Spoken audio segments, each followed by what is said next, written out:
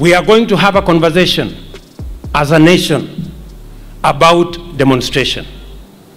We must have a candid conversation about what amounts to demonstration, because we cannot continue to use the excuse of demonstrations to destroy property, public or private, to destroy businesses of people of Kenya, to cause mayhem and anarchy.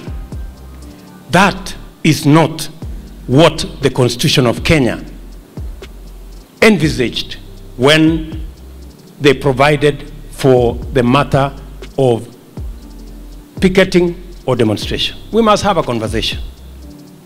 Mimi kama rais, haiwezekani ya kwamba ati tutumie maandamano ambayo iko kwa katiba kuharibu mali, kuharibu biashara, kulete mahafa, kusababisha hasara katika taifa letu la Kenya, ati kwa sababu tunataka mtu mmoja, wawili, watano, kikundi kimoja iweze kuendesha mambo yao ya siasa. Siasa inaendeshwa na sera. Siasa haiendeshi na maandamano. So tukubaliane mapema, na mimi nataka niwahakikishia wa Kenya, we will mobilize every resource to protect the property, the lives, the interests of every Kenyan as we go forward. Sio kama tumekubaliana jameni? Tuko pamoja?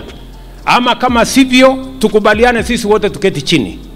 Tukubaliane maandamano, tairi ngapi itachomwa, magari ngapi itachomwa, ni kitu gani itafanyika, ni maafa ngapi ndio tujulikane maandamano imefanyika. We must have a conversation. Ama namna gani? Ndio tujue maandamano ni nini. We must have that conversation. We cannot continue to bury our heads in the sand that we are exercising rights of demonstration when we are actually causing anarchy, mayhem, and destroying our country.